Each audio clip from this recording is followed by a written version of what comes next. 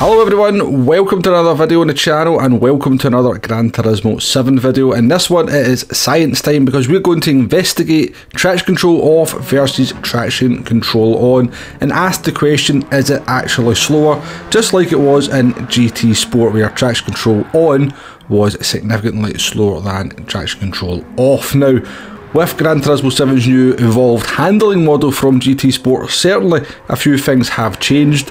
Namely, the cars are a little bit more squeamish now, a little bit more oversteer. It is much easier to lose the car, and throttle control definitely seems to be much more of a premium and much more essential to driving nice and smooth and getting nice fast lap times in this game. So with that said, it would stand to reason that traction control may well be a little bit more helpful in Gran Turismo 7 compared to GT Sport.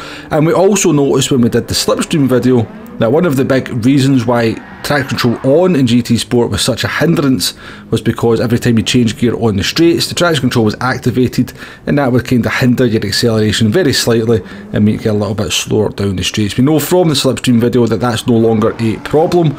So with that taken into effect, and also the fact that throttle control is more important in Gran Turismo 7, I thought we'd do a little bit of an investigation and see whether traction control is now actually more relevant or more useful, and maybe even actually just as good without traction control, or maybe even faster.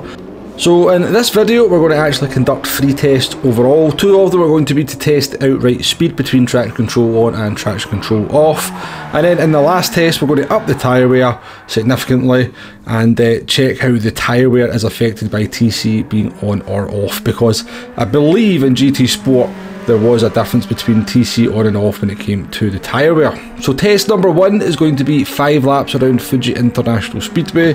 We're going to be in the Toyota Castrol Toms Supra GT 500. We're just on the racing hard tyres because up till this point I've not actually bought any other racing tyres for this car, and the tyre and fuel multiplier is just at ×1.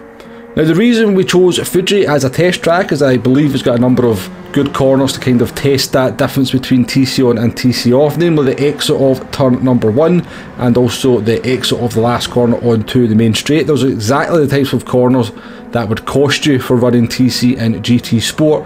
They've also got, like, say, the chicane as well, and just overall the last sector of Fuji is very much traction limited, so it should be a good test of the TC on TC off. So first of the test results are with traction control off. You can see our lap times there in the right hand side, mostly in the 142s. Now lap number 1 is quicker because you actually start the first lap after the start finish line, don't ask me why. But in terms of the laps that were kind of full laps, 2 to 5, 142.3, 4, 6 and then 4 again, and yeah, nice and consistent. Once we put the traction control on, you can see again the lap times are actually very much within the same ballpark. There is a little bit of an outlier there, 141.6 on lap 3. That was significantly quicker than any other lap we did on any other conditions, so significantly quicker than any lap we did with TC off, and also any other lap we did with TC on. But it does show, as far as I'm concerned, that traction control on is very much as competitive as traction control off. And I would like to add that when we did the testing for the traction control off, I had to repeat the test several times over because I kept binning the car. The moment we put traction control on, I jumped in, did the 5 laps, and happy days, the test was complete. So I think that kind of, if anything else, shows you the benefit of traction control.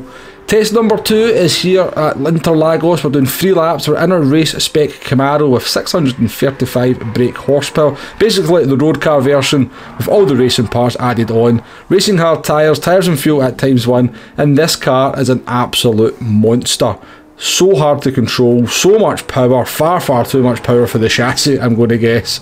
And yeah, try to get this car around Interlagos, which has got a number of very slow corners, and that corner there in particular, as we come out of the hairpin into the fast downhill left-hander. You go over a crest of a hill there, all that horsepower, all that torque, try to get the power down without traction control on is a little bit of a battle every single time. And you can see as we come out the last corner there, on the run up the start-finish straight, another big moment as the back end tries to step out.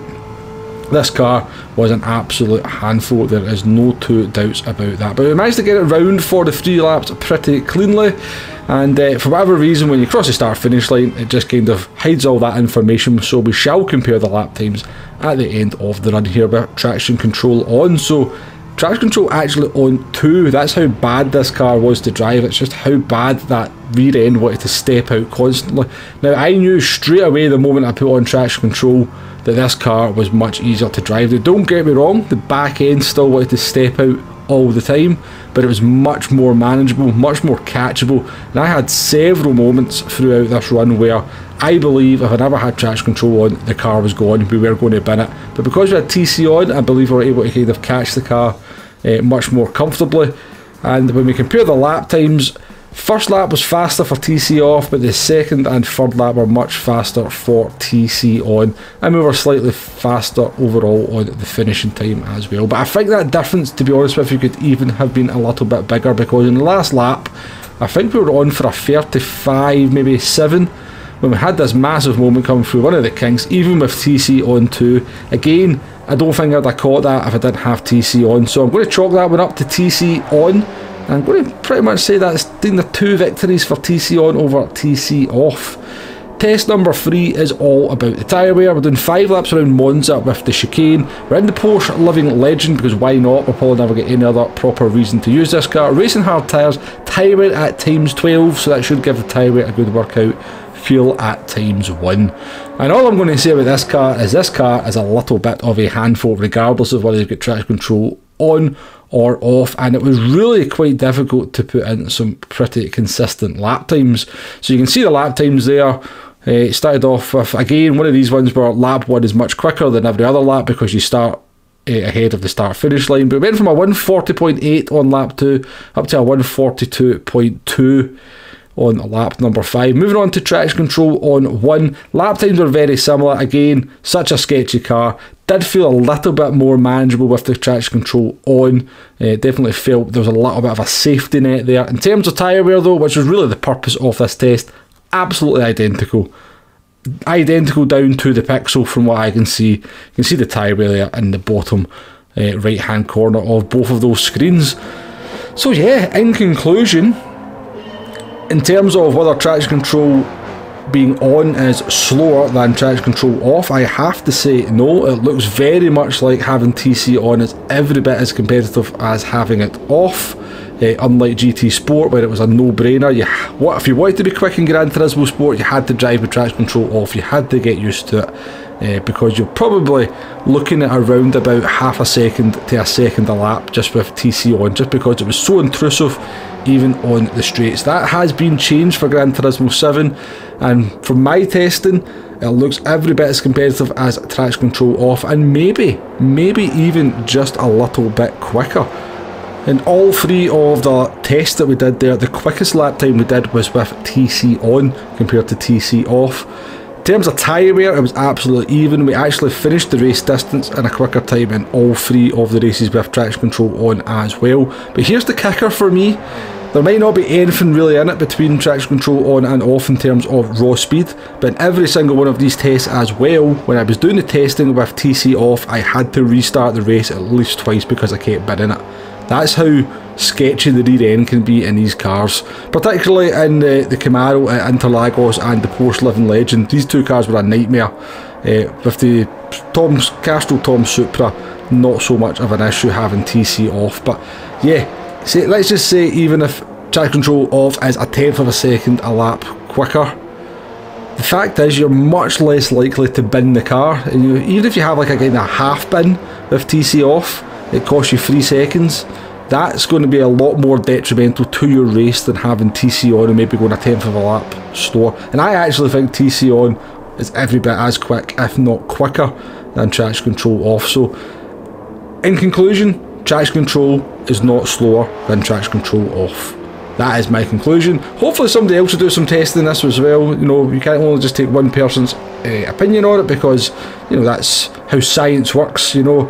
When scientists are not right, they just present results, I think somebody once said. And I'm not a scientist either, but you get where I'm coming from. But hopefully you've enjoyed that video to an extent.